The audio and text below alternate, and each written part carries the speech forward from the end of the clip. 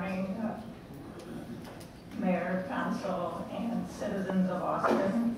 And I'm including the citizens of Austin this time because I know there are many people in this city, and in fact right in this building, who would like to see an end to fluoride in their water.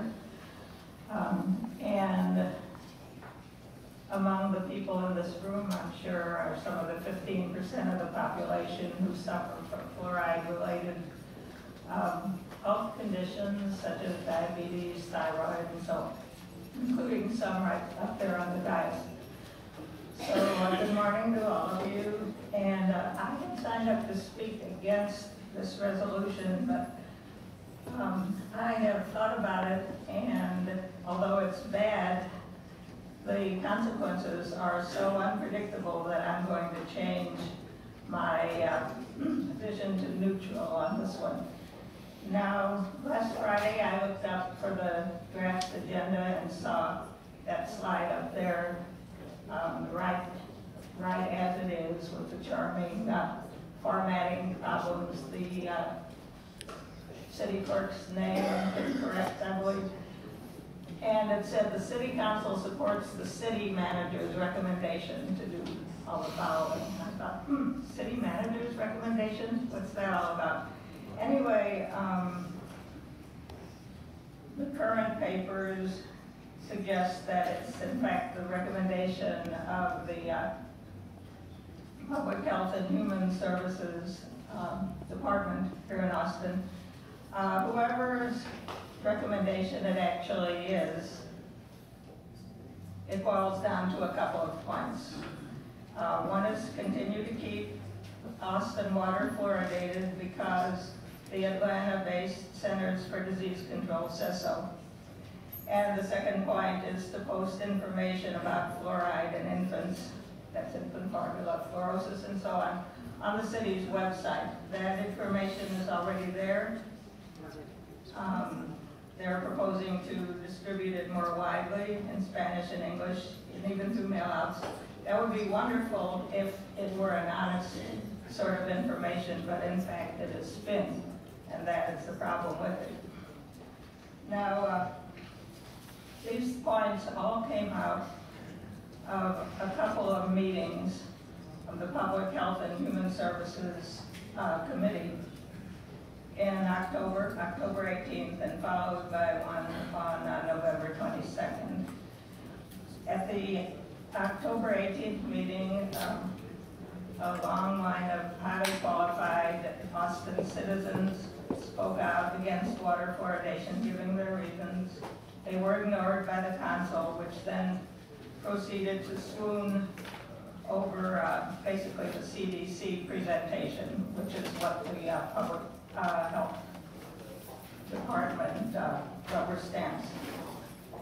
Then there was another meeting, quite similar, the next month in November, and in that one, well, to backtrack a little, apparently there was dissatisfaction about the fact that nobody showed up in October to represent the pro-fluoride side. So pro-fluoride speakers from the dental societies were specifically invited for the next meeting, and they spoke and gave their time. Okay. Now at this, the Austin Travis County Public Health and Human Services Department presented a good deal of misinformation, but I'm going to speak to only a small part of it. This was the November meeting. At the November meeting, Mr. Rivera made the statement that only one organization had ever withdrawn its endorsement for water fluoridation. Now, I'm not a great believer in endorsements because they can be bought and are, but I'm going to illustrate just how sloppy the city's work was. According to Mr. Rivera, a review had been conducted to find out who supported water fluoridation, and that review consisted of cribbing from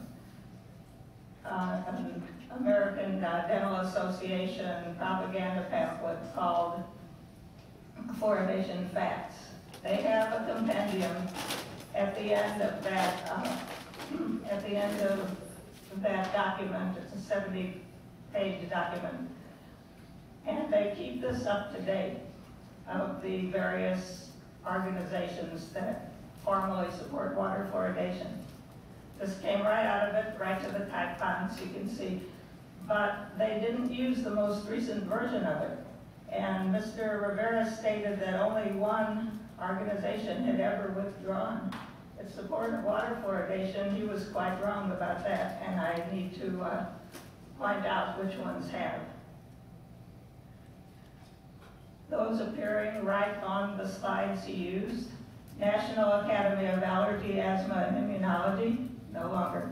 National PTA, that's in the last few years, I remember when they stopped.